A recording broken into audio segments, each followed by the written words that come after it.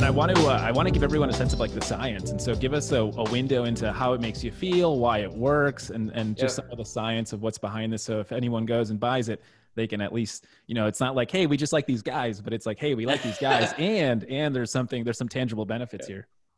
Yeah, a big part of it for us is that scientific background. So aside from the medical school being a nice feather in our cap, my background's in biology. Yasser is a cognitive neuroscientist, and we worked with a team of nutritionists, dietitians, medical doctors, Eastern medicine practitioners, the whole gamut when coming up with these formulations. And so it's not just us trying to figure out what the heck is going on. We're pulling on all these different strings of experts to put something together that bridges that gap between Western medicine and Eastern philosophy. So we've got two different kind of like categories of products because we're a hemp company as a foundation. And so the stuff that goes into Whole Foods has something called hemp seed oil in the product. And all of our hemp comes from farms that use regenerative farming. So already because the soil is healthier, the food that comes out of it is more nutritional. It has higher different active compounds, whether that's the vitamins and minerals, the chlorophyll, the omegas in it. So the hemp seed oil that we sell in Whole Foods, we put the minimum daily amount of omega-3s.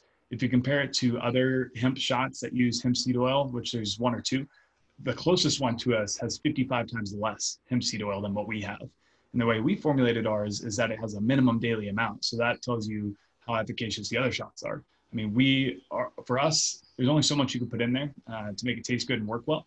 And so that was our threshold for that. So omega-3s also helps some of the other compounds in there absorb better. For instance, fat and curcumin, the active compound in turmeric, when those two are combined with each other, they absorb better. Another fact too, for instance, all the immune shots out there in the world, turmeric juice actually doesn't contain that much of the active compound curcumin.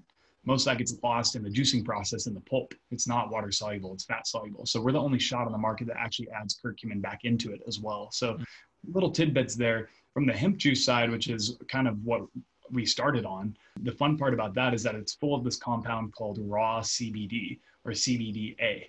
And so everyone's familiar with CBD, don't need to beat that dead horse, but CBDA is something brand new for a lot of people. The same researcher in Israel that discovered CBD back in the 80s, Raphael Mechoulam, he also discovered the medicinal compounds of CBDA, but it was only recently in labs that they were able to stabilize it in like a pharmaceutical format, not like a juice format, because no doctor is going to be prescribing juice to a patient as much as we wish. When they isolated that compound, they found that it works 1,000 times stronger for anti-nausea, anti-inflammation in the gut.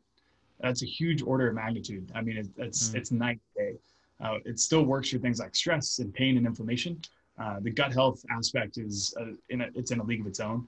So that's the cool part about the hemp juice. And so then you have to figure out like, how do I standardize it and stabilize it? And that's what took us about 1.5 years before we even launched the product in terms of figuring it out. So there's a lot of science that goes behind it, and we can dive in.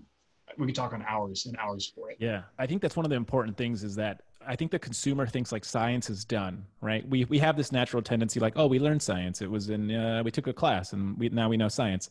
But there's actually, like, to your point, you mentioned the 80s discovery. There's even more discoveries around cannabinoids in the 90s. And so we're talking about like very recent history where it's being discovered, and then it takes time to get to the masses and like, how do we use this and how does the body ingest it and what is actually going on? And I think it's important for people listening to realize science is being created right now, right? And a lot of these products, we're sort of in like the new frontier, I would say, of wellness. Hey everyone, thanks for checking out that clip. If you enjoyed it, be sure to hit the like button down below. And if you're interested in hearing the full episode, it's out right now on our YouTube channel. We've had a lot of great guests come on this show before, and we've got a lot of great guests coming up in the future. So hit subscribe so that you don't miss a single episode. And one final note, we're always looking for new ideas and new companies to feature on the show. So if you know of someone or know of a company, write us a comment down below letting us know who they are and what they do. We'd be happy to have them on the show. Till then, I'll just be here waiting for your comments. So, see you later.